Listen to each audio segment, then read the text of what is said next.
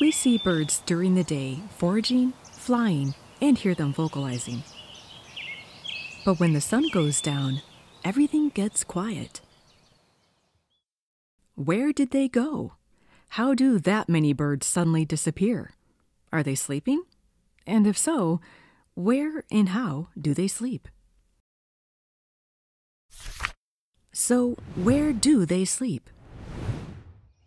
Songbirds will seek shelter in dense foliage or on branches high up in a tree. They choose branches that are close to the trunk and on the side that's most protected from the elements. They may also use windowsills underneath the eave of a house, tree cavities, or nest boxes. Wild turkeys sleep in trees to avoid ground predators, and ducks usually sleep floating on the water. Hawks sleep high up in trees, usually close to the trunk. There's a common misconception that birds sleep in nests. This is only the case during the breeding season if it has eggs or young. Okay, but why don't we see them? Quite simply, because it's dark and they are well hidden from view. They may also be alone or with one other bird, which will be much harder to spot than if it was a large flock. Also, some trees like evergreens have densely packed branches, and it's hard to see into the tree during the day, let alone at night. The next question is, how do they sleep? Some birds fluff themselves up, tuck their beak into their back feathers, and pull one foot up.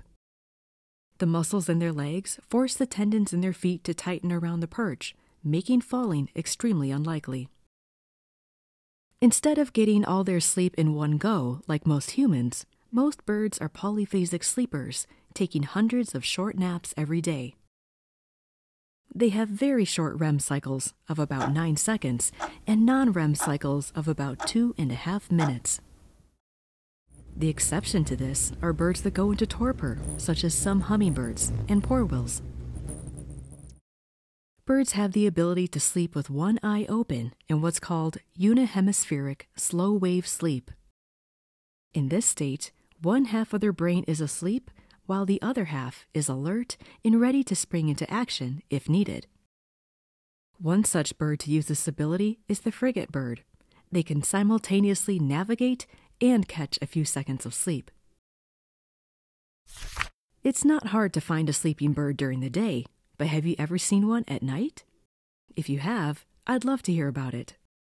Let me know in the comments down below. Thank you for watching. That's all for this time. I'll see you again soon.